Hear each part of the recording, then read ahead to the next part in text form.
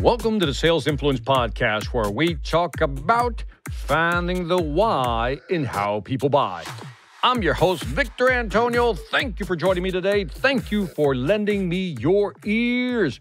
Today, we continue the virtual engagement series. The big question for today is how to leave them hanging with anticipation. Oh, dig that. How to leave them hanging with anticipation, because if they're trying to anticipate something, that's it. You have them. You're holding them. Now, in order to explain how to do that, let's take a step back. There's a lady who was a Soviet psychologist by the name of Bluma Zygarnik. Bluma Zygarnik, right? And she has something or invented something called the Zygarnik effect, which occurs when an activity that has been interrupted may be more readily recalled, according to Wikipedia. Now, basically it means that if you're in the middle of doing something and somebody interrupts you, you'll recall what you have to do. It postulates, as they say, that people remember unfinished or uninterrupted tasks better than completed tasks. Let me say that again. This is important. It says that people remember, that's the Zygarnik effect, that people remember unfinished or interrupted tasks better than they do completed tasks. In other words, we create what is known as an open loop. When we start something and we haven't finished it, we remember it more because we know we need to finish it. That ever happened to you? You start something, you say, I really need to get back to finishing that. But if you completed something, you tend to forget it because it's off the to-do list.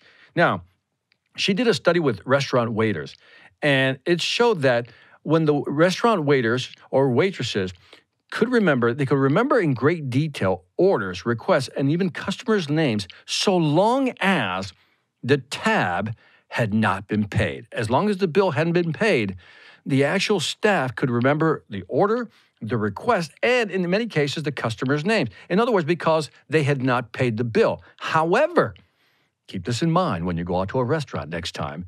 When asked about people who had already paid their bills, they remembered less. Has that ever happened to you? You go to a restaurant and you pay the bill. And then as soon as you pay the bill, they stop coming around to refill your glass. Has that ever happened to you? Come on, I know it has, because it's happened to me many times. I used to take that personally.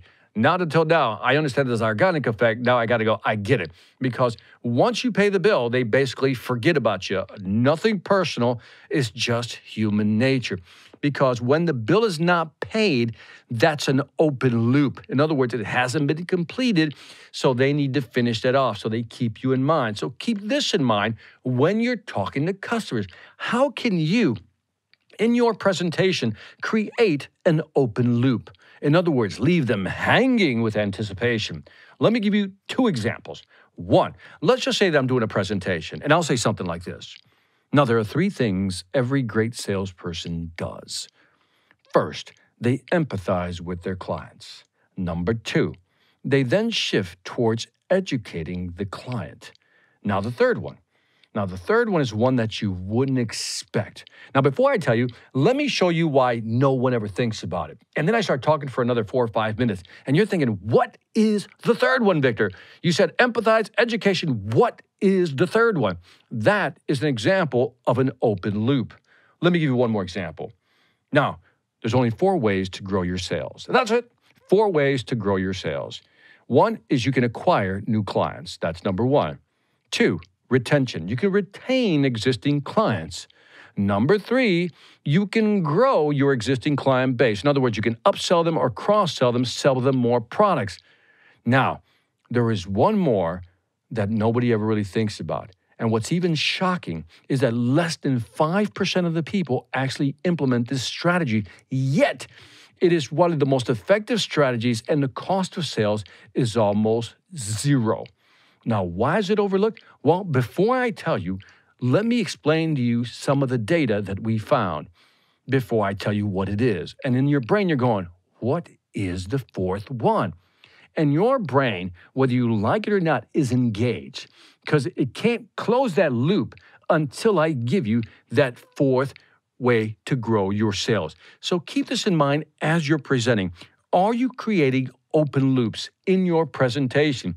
In other words, you say, here's 3 things you need to know, tell them 2, and then hold back 1. Even in the software demo, for example, You can show them. I'm going to show you how you're going to be able to use this to generate reports that will tell you which salespeople are performing, which ones are not, and more specifically, why they're not performing. Before I show you that feature, let me explain what the platform does overall. But in your mind, you're thinking, well, how does he find out about salespeople? How does he generate those reports? What's in those reports? I need to know. That is creating an open loop. And we can thank Bluma Zygarnik for coming up with that little tidbit. So again, look at your presentation and ask yourself, am I creating a couple of open loops to engage people in a virtual meeting? And that is it for this Sales Influence podcast. Let me know if that was helpful. Give me some feedback. Always want to hear your opinions. Leave me some feedback on iTunes, Stitcher, YouTube, Pandora, Spotify, or wherever you can find me. Let me know what you think. I always appreciate your feedback. Also, if you haven't checked it out already, go to Sales Velocity Academy. Check it out. 50 courses, over 500 videos. I'm adding courses every month to help you sell faster and more effectively. Go to salesvelocityacademy.com. That's salesvelocityacademy.com. Lastly, I want to thank you for listening. This is Victor Antonio, always reminding you, selling ain't hard when you know how. Take care.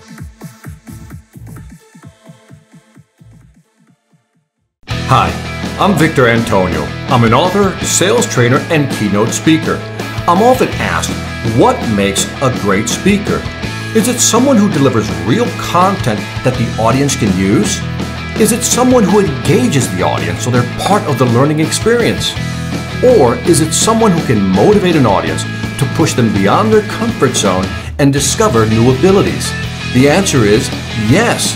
But the most important thing to remember is that I'm not there to look good. I'm there to make my client look good. Simply put, it's never about me, and it's always about them.